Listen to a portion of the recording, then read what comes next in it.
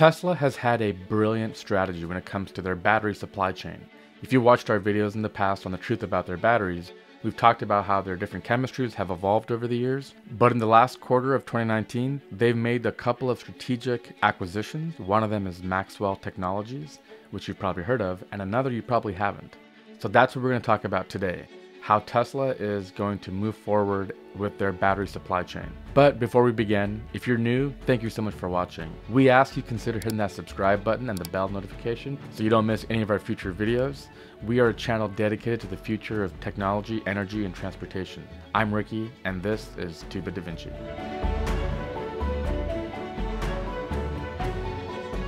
When Tesla started out with the dream of building hundreds of thousands of EVs, there wasn't enough battery capacity in the world to make that happen. And so they invested in the Giga Factory, and later Giga Factories 2 and 3.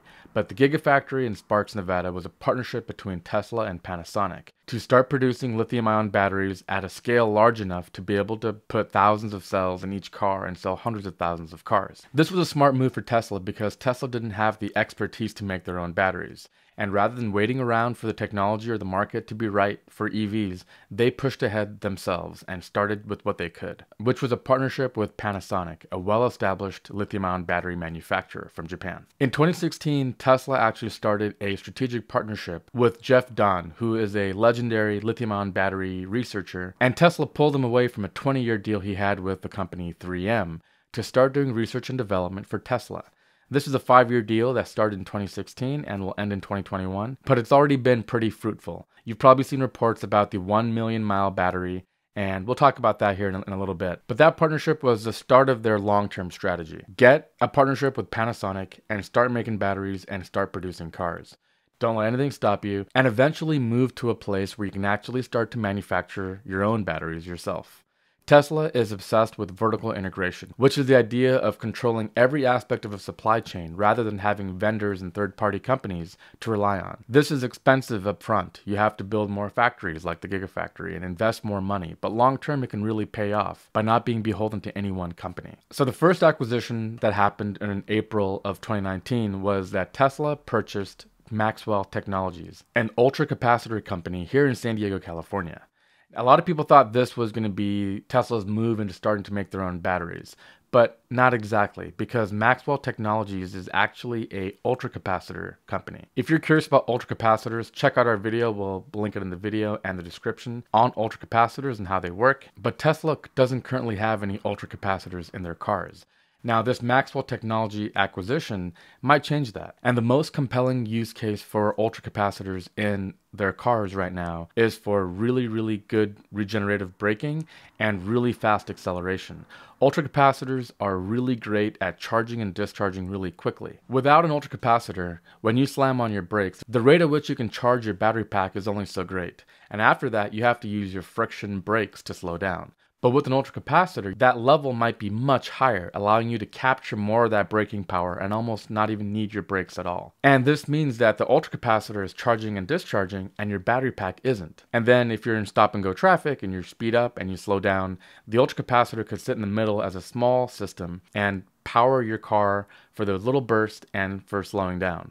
And all the while your battery pack isn't being touched at all. If the amount of energy in the ultracapacitor was really high, it could charge your battery at a lower rate, allowing your batteries to be happier and while still collecting that extra energy. This is a really key deal, and I have a feeling that in future Tesla models, they're going to introduce a small ultracapacitor in the mix for this exact reason. The same is also true for performance. If you hit the accelerator as fast as you can, there's a limit to how quickly your batteries can discharge and provide power. But with an ultracapacitor, that would be much higher. When you need to overtake a car on the freeway or come out of a turn if you're racing, that could be a big performance benefit. It makes me think that the 2020 Tesla Roadster just might do this very thing. We'll report more on that as we find out more. Now, the more interesting part about the Maxwell acquisition is in a technology that they use, which is called dry electrode coating. And this is a process that they actually currently use for their ultracapacitors. And they've actually published a white paper, and I'll put a link to that in the description, where they talk about using that process for lithium-ion batteries. This technology can be used on any modern chemistry of lithium-ion batteries, including more advanced chemistries that are coming out in the future. The process replaces the traditional wet slurry process of coating, which has more chemical toxic solvents and can actually adversely interact with the electrodes themselves. Maxwell's dry coating technology is comprised of three main steps: dry powder mixing, powder to film formation, and lastly film to current collector lamination. When commercially ready, this process is going to be cheaper,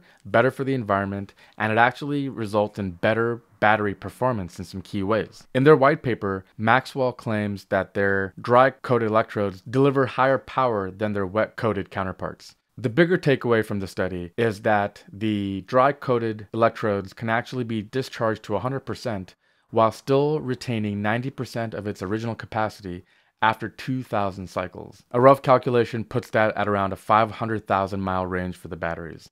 So that's pretty exciting, and that's just using conventional NMC 111 formulations. NMC is what they use in this paper, and that's the next thing I wanted to talk about. If you watched our Truth About Tesla Battery series, in part 1 we talked about the chemistry that Tesla employs, which is NCA, or nickel, cobalt, aluminum. In comparison to most manufacturers who use NMC, which is nickel, manganese, cobalt. The reason why Tesla does this is because with NCA batteries, their batteries only have about 7 to 9% cobalt.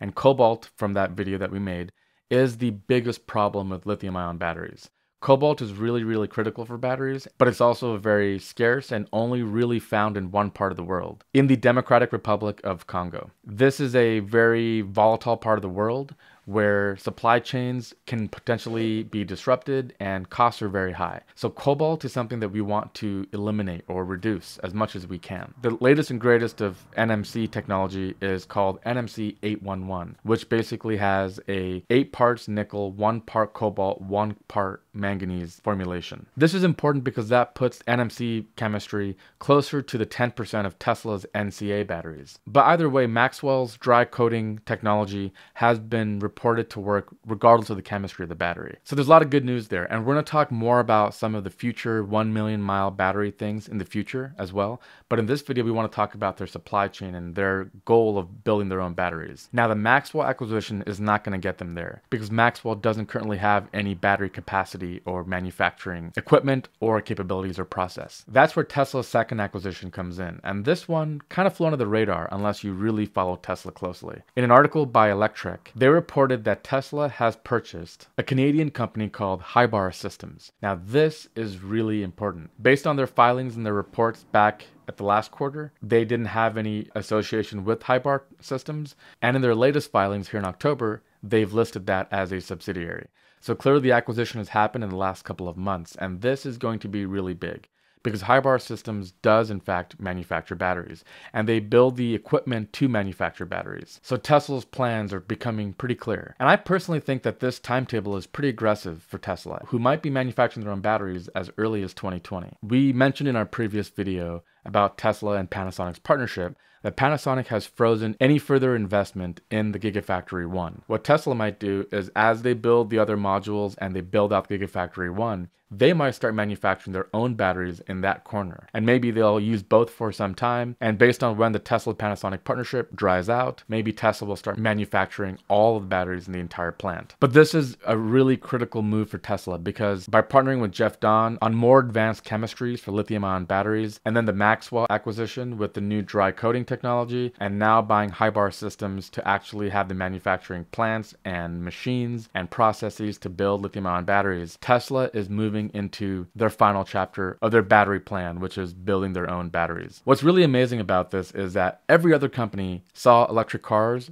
and said, oh, we don't have enough batteries, so let's forget about that. Tesla, what they did is they said, let's talk to people who are making batteries today, ask them what they need, build a plant with enough volume and a big enough footprint to start making millions of battery cells, and let's start making EVs today. We're not going to wait. All the while, let's deeply invest in R&D and buy the right strategic companies like Maxwell and Hybar to then eventually transition into making our own battery packs. This is a really big move because I believe that the battery is going to be at the heart of Tesla's advantage. They are trying to drive down costs per kilowatt hour and increase the energy density in kilowatt hours per kilogram. And they're going to be able to do both things in-house much more efficiently than if they rely on other vendors to do so. Vertical integration is an interesting concept that Tesla has taken full hold of. It is going to be costly up front. You've seen how many billions they've invested in things like the Giga Factory and all these different partnerships. But eventually, when they do start making their own batteries, they're going to have a really big advantage. And the faster they can start manufacturing their own batteries,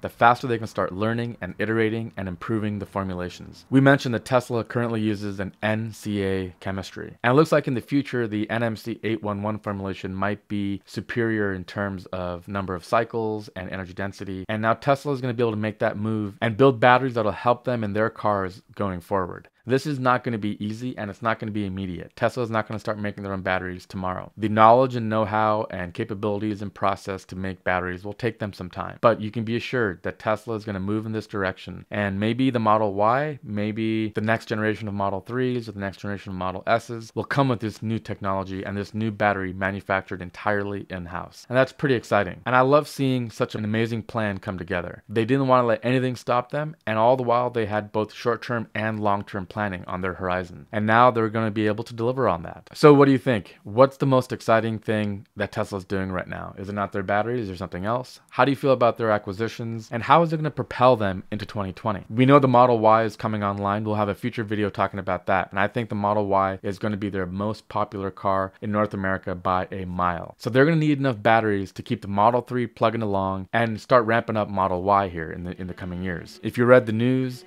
you know that Tesla delivered almost 100,000 cars in the last quarter. And that's an amazing number for a young company. But because it didn't quite meet expectations, their stock did take a hit. And again, I do think that Tesla's stock is a buy right now personally because of all the investments that they've made. But that's just my opinion. That's up to you. Maybe we'll make a future video about Tesla stock and how they're valued and if it's fair or not. But that wraps it up for now.